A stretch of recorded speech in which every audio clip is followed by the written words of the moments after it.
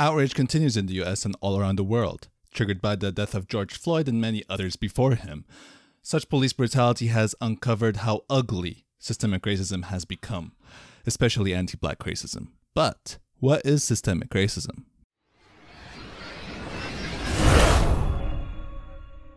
Let's look at it from today's context.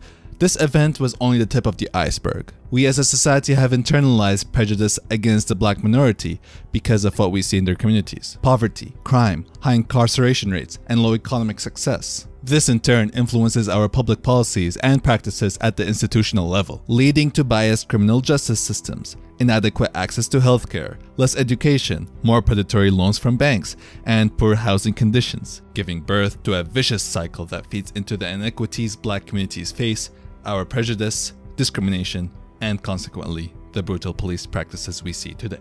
This is what systemic racism looks like on the ground.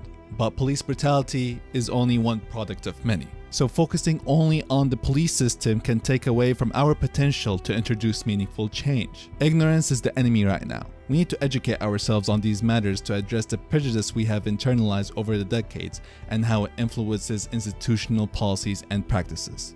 For more information, feel free to listen to our podcast link below. This was a 1 Minute Insight.